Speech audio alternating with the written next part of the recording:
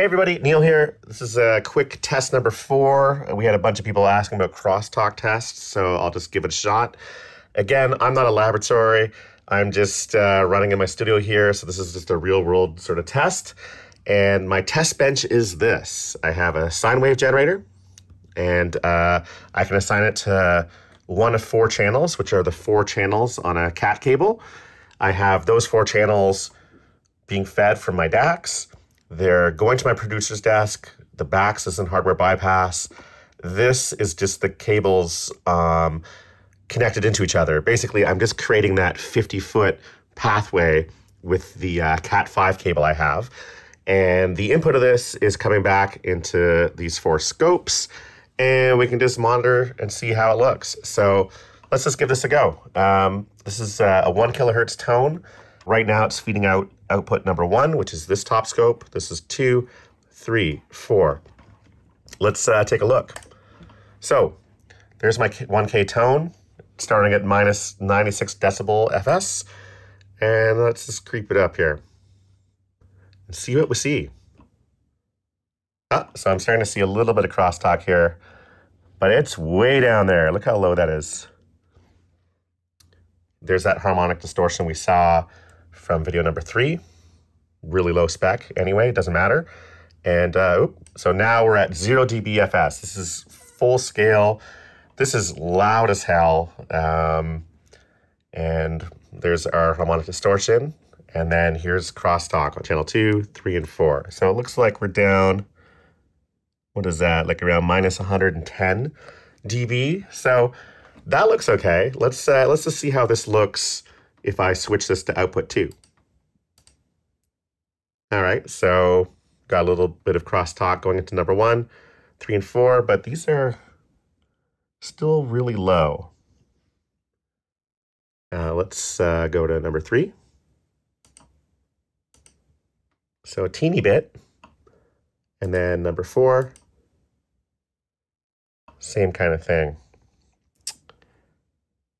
Still all below 100 dB.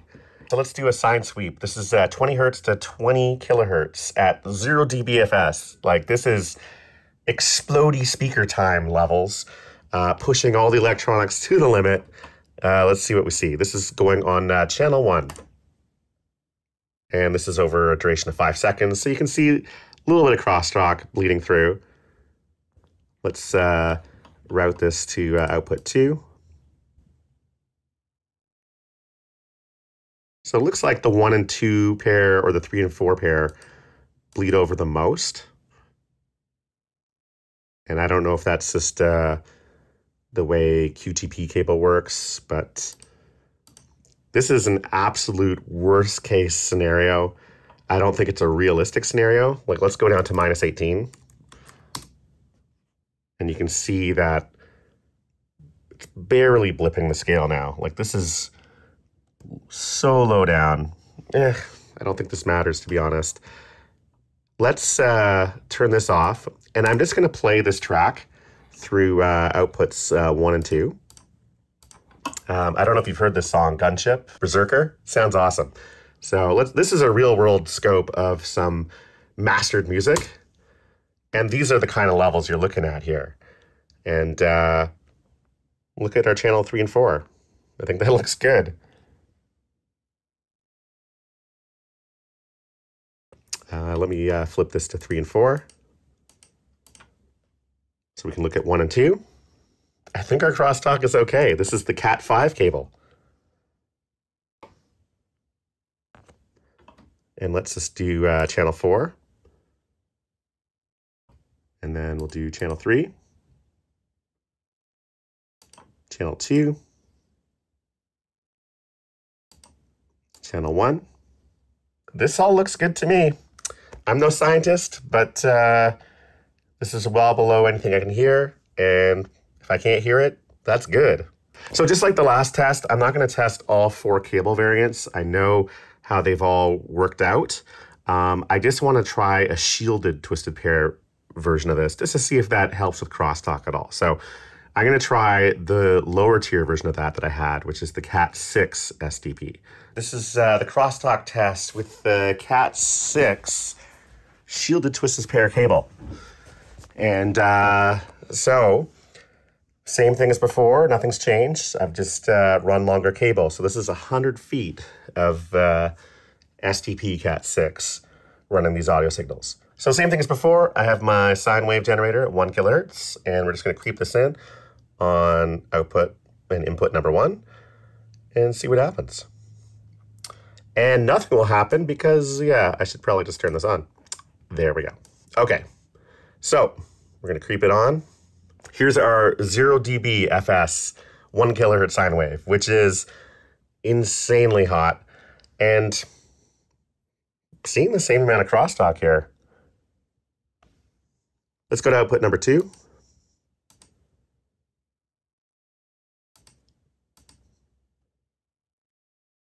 Yeah, I'm not seeing too much difference here. Look at this.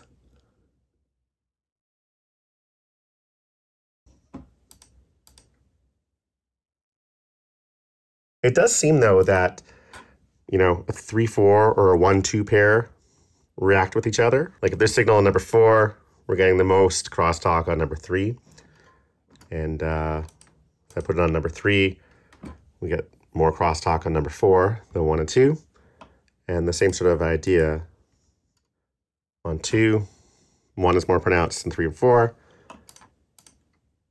Output 1, that's more pronounced than this. Let's go to the sweep. Let's take a look.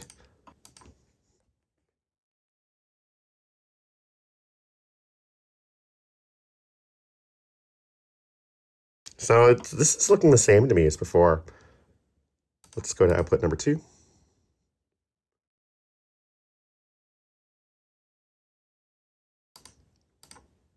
Output number 3. I'm not seeing any difference here that would warrant spending extra money on the shielded twisted pair, to be honest. And this is an extra 50 feet versus the first test. And also remember, like if we're on a test tone at 0 dB FS, and at 1K or anything even above that, this is ridiculously loud. It's not a real world thing to worry about with this kind of crosstalk because, you know, a 5.4 kilohertz signal isn't going to be at 0 dB. It might be down here at like minus 30. And then our crosstalk is at like minus 130 or whatever. So, you know what I mean? Like, yeah, I'm not seeing anything to worry about here. Let's just play that track again. This is Gunship Berserker. It's a great sounding track. So we'll put this on output 1. And we're not seeing anything here to get sad about or worried about. Let's put it on output 2. Are we getting contamination in 3 and 4? No, looks fine. Let's put it on output 3.